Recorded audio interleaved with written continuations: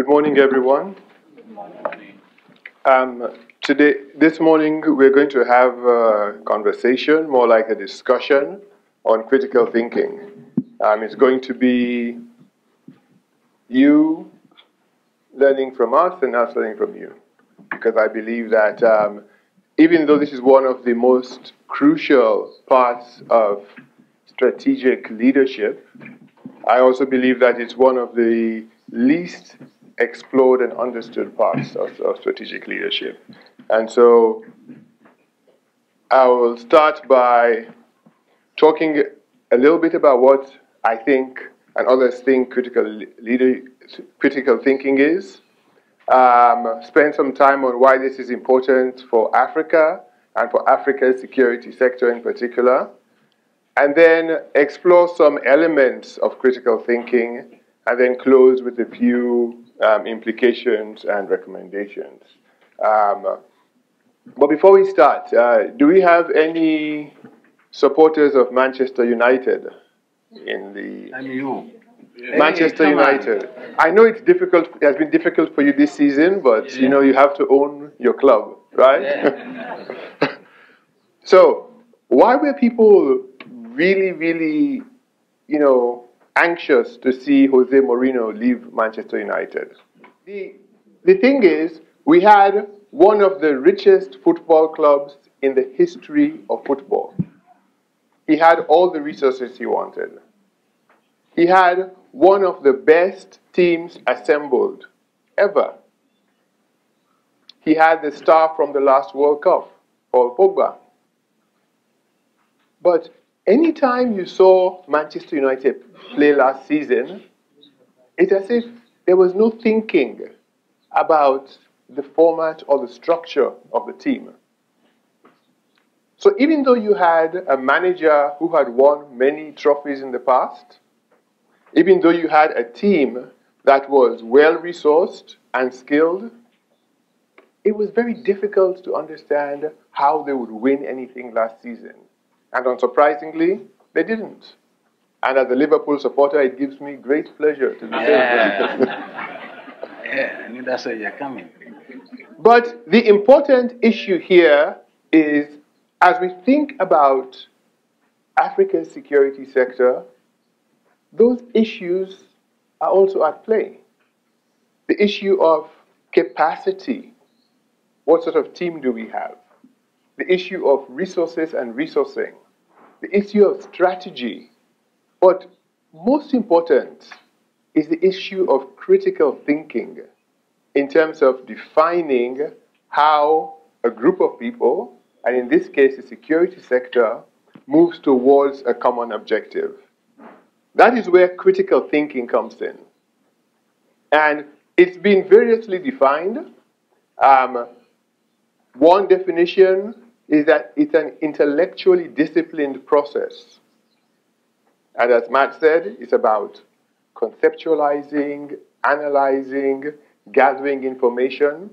But it is an intellectually disciplined process that guides action. There has to be a relationship between the critical thinking that you do and the end product, the action. I think that's something we're going to come back to in a bit. Second important thing is that a researcher who published at the Harvard Business Review describes critical thinking as a learned skill. Just because you are smart doesn't make you a critical thinker. Let me say this again. Just because you are smart does not make you a critical thinker. Critical thinking is something that you learn and that you can learn. And hopefully today we're going to go through some of the key ways in which we could learn how to be critical thinkers in Africa's security sector. Let me go to U.S. General Martin Dempsey. How did he describe strategic leaders? He said, they're people who must be able to think critically. And in thinking critically, develop creative solutions to complex problems. So the whole reason why you have to be able to do critical thinking and do it well is because you are the ones at various stages who are going to have the responsibility not just to lead change, but also to manage change. So let's go back to this. It's about an intellectually disciplined process, we've said that, to actively think through, analyze, and evaluate information. So we're going to have a number of question sessions in this during this hour and a half. The first question is, what sort of information does an African security sector professional or leader like yourselves, what sort of information do you need to gather that should guide your action?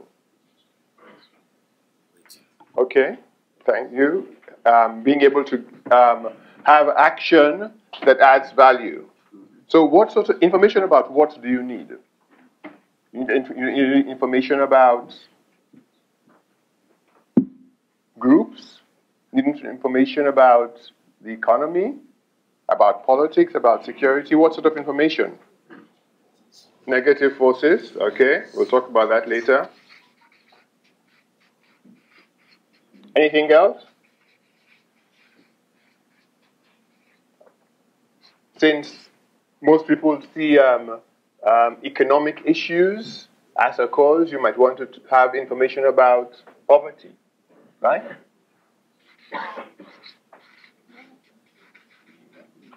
Okay.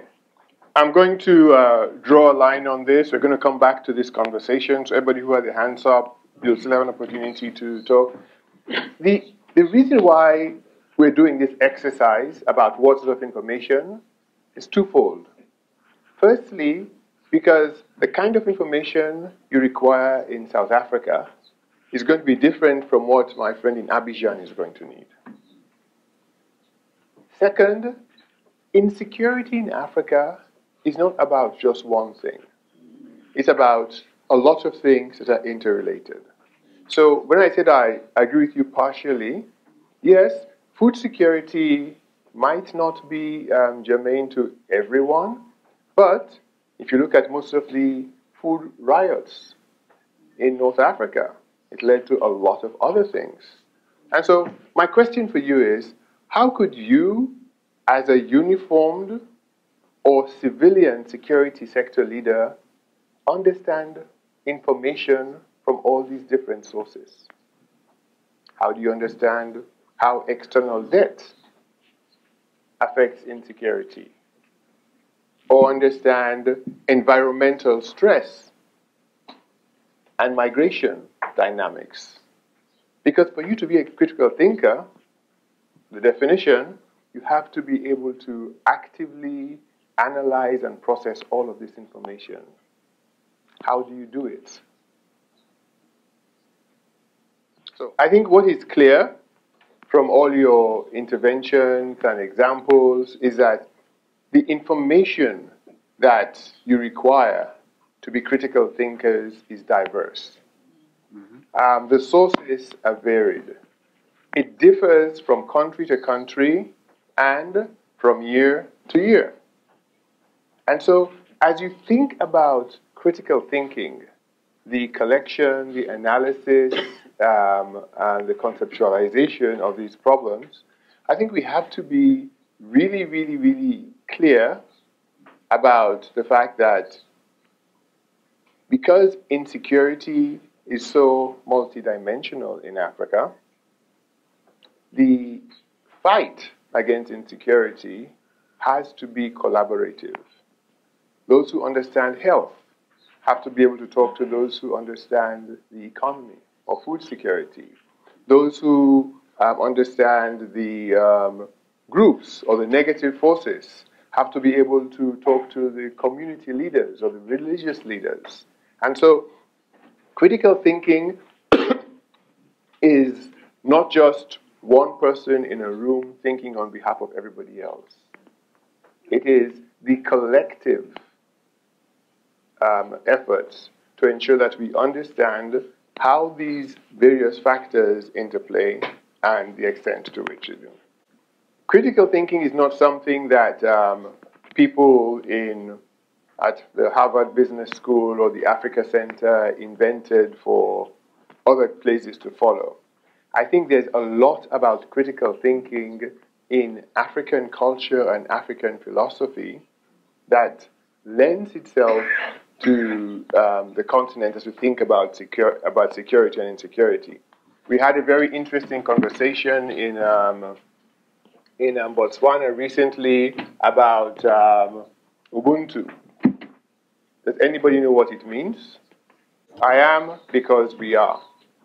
If you break that down, what does it imply? How does that relate to critical thinking? Directly. Yeah. Directly. It's an African philosophy that underpins critical thinking. So as you're thinking about how do we start thinking through ways to understand critical thinking, I think the first point is it's not an alien concept. It is ingrained in the African DNA. I am because we are is not just something that's a slogan. It's something that African countries and communities have practiced for centuries with great success. The problem started when we forgot that I am because we are. Yeah. When we started, I am because I am. Yeah. That's when we got into problems. Mm-hmm. And if you think about it critically across the continent, the more we could get the we are, the more we can get the various aspects of insecurity that we need around the table when we want to be critical thinkers. The collaborative dimension that our sister from South Africa just brilliantly explained. And so, first point is, it is not an alien concept, it is rooted in African philosophy. Second point is that Africa is dealing with some very, very challenging problems. And so business as usual will not work. Third is that the normal response, the reactionary response to insecurity across the continent is usually not driven by evidence. Or the way we design the responses is not driven by evidence. It's driven by a reaction or a knee-jerk reaction to issues. And the more we think about insecurity in Africa, the more I think we should be convinced that we need to have more evidence-driven responses to insecurity. And critical thinking affords us that opportunity. So, we've talked about why it's important for Africa. It's in our philosophy, it's the nature of insecurity. Why in Africa's security sector? Because one, insecurity is multidimensional. Secondly, we are not fighting the insecurity of the past. Many of us who go to universities will read big books about strategy, about security, and then we have positions in various ministries. Our uniformed brothers and sisters go to war college, military academies, they learn about the art of war. But let's think about it. When we are addressing insecurity across the African continent, how many times do we need to fight wars? It's internal conflict that's the issue. And so we have to broaden our critical thinking prism to prepare for a multidimensional approach.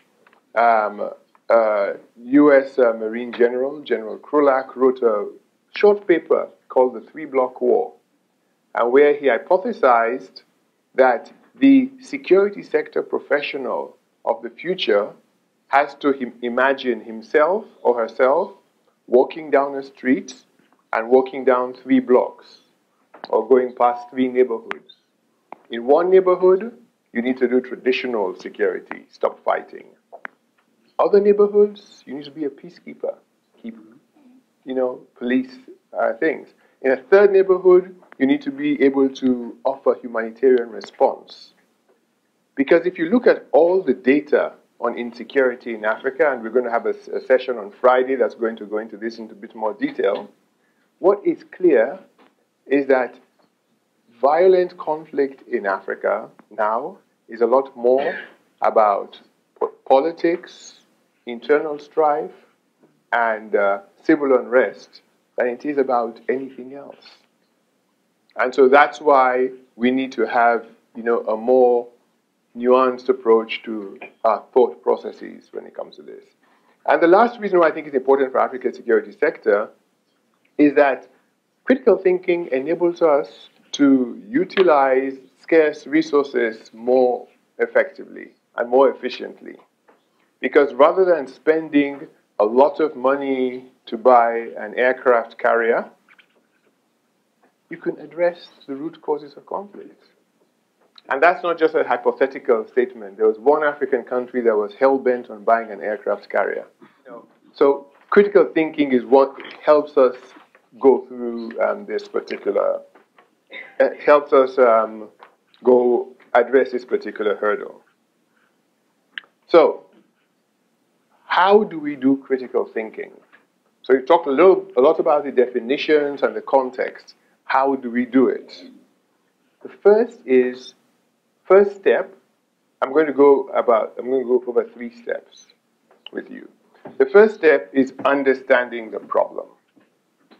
Understanding the problem. So, by showing hands, how many people know how to boil an egg? If you don't know, that's fine. When I was in graduate school, I actually burnt a boiled egg. Yes, it can happen.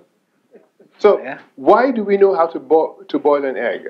Because if we know the recipe, and we put the effort, we will get a boiled egg 100 times out of 100, right? So if we say in this case, the recipe, let's say we call it the R plus the effort,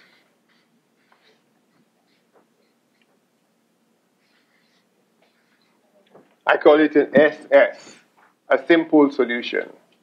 Because a simple problem is one that if you have a plan, you put forth the effort, 100 times out of 100, it will work. All right? And many times when we think about insecurity in Africa, that's our approach. Yeah. We have the riot police who will clear people off the streets, problem solved. If I ask you, how many people could build me a plane, an aircraft, from scratch? Show your hands.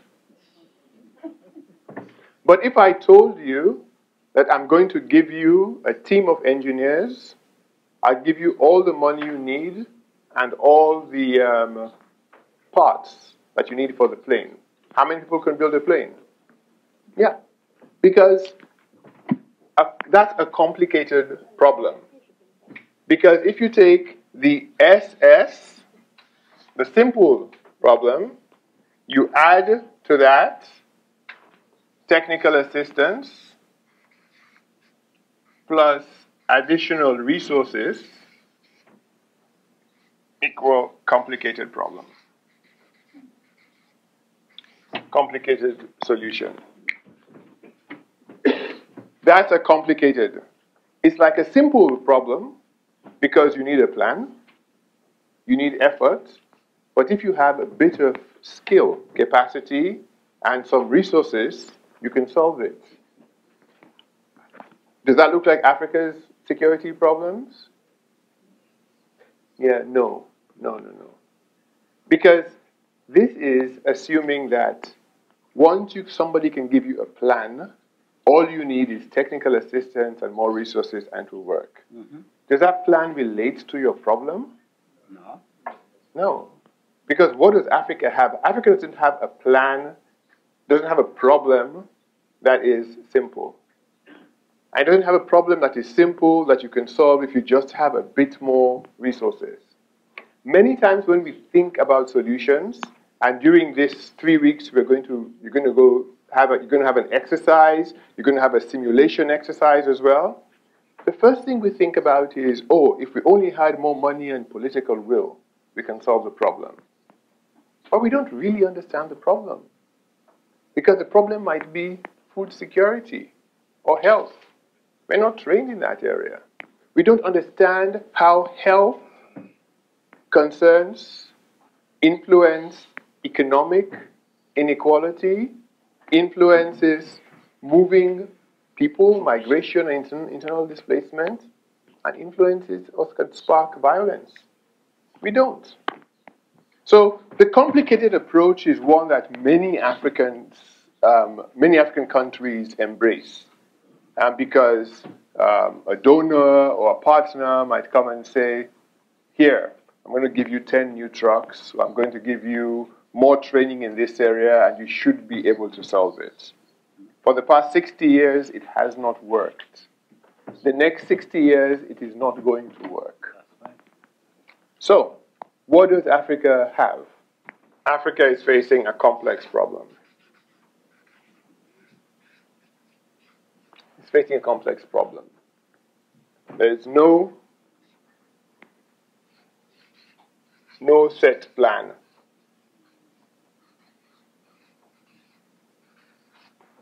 The example that I usually give, and a number of people give when they're describing a complex problem, it's like raising a child, a baby. Yeah. Even if you have 5 children, they're all different. They'll wake up at different times, they will like different foods, and you as a parent have to learn. Have to learn what they like, what they don't like, when they cry, when they don't cry. And so if you had a plan for your first child, you want to apply it to your next child, it probably wouldn't work. And same with insecurity. Because it is so complex and interlinked, there's no set plan. The second thing about a complex problem is that it is interlinked. So it's very difficult in the African context to say one issue caused this problem. It's difficult because one issue might have caused the violence, but the problem has many deep root causes. And if you're going to be effective as security sector leaders, you have to understand not just the breadth of insecurity, but that depth and how it is all intertwined. So what we really, really need to look through is, this is a bad slide because it's going to be difficult for you to see a lot of it, but it kind of summarizes the conversation that we've been having. That when it comes to understanding the problem, we have to be able to think through how you get from point A to point B in your learning process. And once you learn, how do you apply that to the problem sets that you may have? Any questions, comments before we go on? Thank you so much, and no, you're not taking us back. I think you're reinforcing a key theme of these 3 weeks. If you forget everything we discussed over the next 3 weeks, one of the things we'd like you to be able to take with you is that you, as the emerging cadre of African leaders, you have agency to make change, and you have a responsibility to do it. And being able to do it effectively, it means thinking differently about problem sets and solutions. And our experience, our training, our societal norms don't always veer automatically towards critical thinking. And the point here is that to enable and empower you to do this, particularly given the broad range of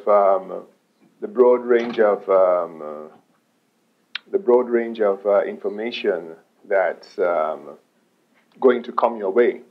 One thing we haven't talked about is cyber threats. That's a big thing for Africa. But how many people understand cyber threats or AI and how it's going to influence Africa? So, excellent point, but being able to process this really well really does require us to approach thinking differently. Because, like my dear friend Jose Mourinho, former manager of Manchester United, he didn't change his thinking when he came to the club at a different time. And we would also fail if we don't change our thinking with the times. And the critical thinking provides a great framework for us to do that. Any other questions? No, absolutely. The conceptualization is basically a schematic to understand problem definition.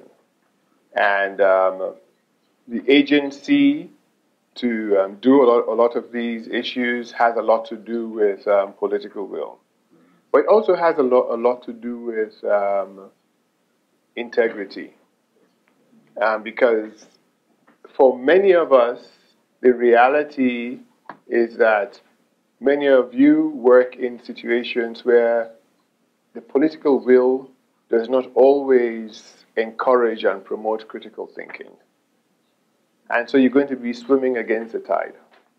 And I think we had some conversation about this yesterday, about how you keep your reputation clean and how you exercise integrity, even though it may not always be in your benefit. As the gentleman was sharing his own personal story yesterday. But I think that it's definitely something that we have to incorporate, but you know, and we have to recognize. But it's not. But it could be either a positive, an enabler, or a hindrance, depending on the context. Thank you so much. I think I should probably have let you talk through this slide because everything you said is basically in this slide. And I liked the way you ended, talking about the organizational parochialism and also the appeals to tradition. These are things that are in opposition to critical thinking, because critical thinking demands that, firstly, we understand the problem, we inform, and we describe. Secondly, we look at the issue a lot more closer and try to see how issues are connected and what influences the outcomes most, what influences the outcome most directly, because you have direct and indirect influences on the outcome. The third thing we need to do is exactly what you talked about, competing hypotheses. How do you negotiate and cooperate?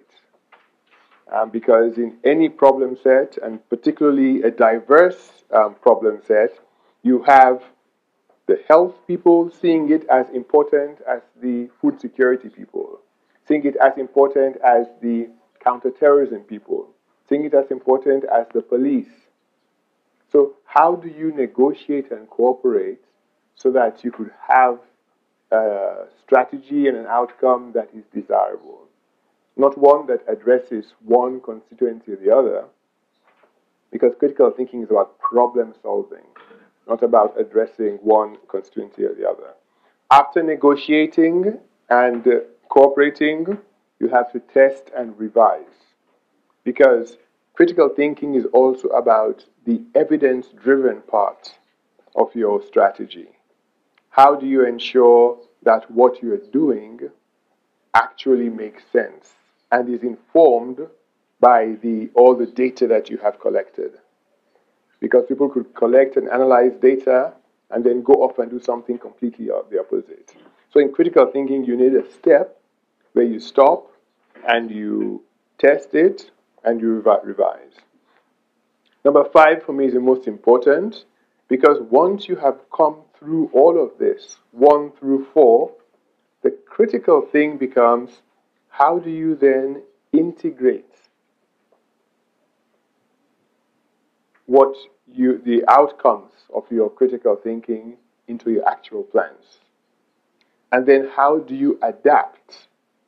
Because as we learned this afternoon, and as you already know, there's a lot of evolution and dynamism in Africa's security sector. Things change every day.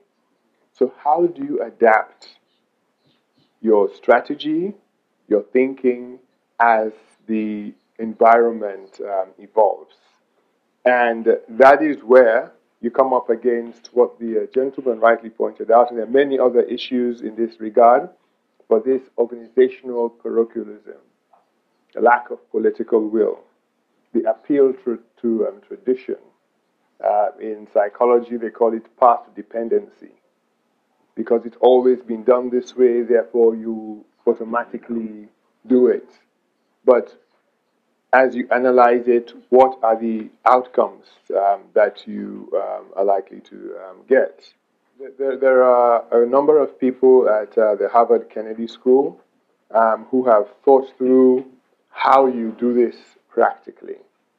It's a similar dynamic where you start by identifying the problem and the steps. You then take action. Once you've taken action, you have to have time to reflect and to see the extent to which you're going where you intend. And then you have what they call step 4, which is an iteration check. You ask yourself, have I made progress? If you have, you can move on to the next step. If you have not, you then apply what you learned in stage 3 to the process and you start again. Because in many ways, you don't always get the answer to difficult problems the first time you try. Just as you don't always learn what kind of food your new baby likes the first time. You have to try. If they don't like it, you try something else. And in our minds, from a security sector perspective, we have to be constantly churning the information, constantly reevaluating, and constantly feeding all of this back into the way we think through this issue. So, as I said in the beginning, critical thinking is a learned skill. It's not something you can do just because you're smart or just because somebody mentioned it. It's something you learn to do over time. It is costly in terms of time and resources. But why should you invest time and resources in critical thinking? I think you invest in critical thinking because you want to have a more useful understanding of insecurity in your own country as it's dynamic and as it evolves. You want to have practitioners who are focused on the problem, not on a number of distractions. You want to have improved coordination, and you want to have goals that are realistic. And by realistic goals, I don't just mean goals that you can accomplish, but goals that actually solve the problem that you're looking at. And if we're able to do this, we're going to impact policy, practice, and capacity in our security sector. in specific ways, and hopefully promote sustainable security, resilient societies, robust institutions, and accountable security sector governance. Thank you.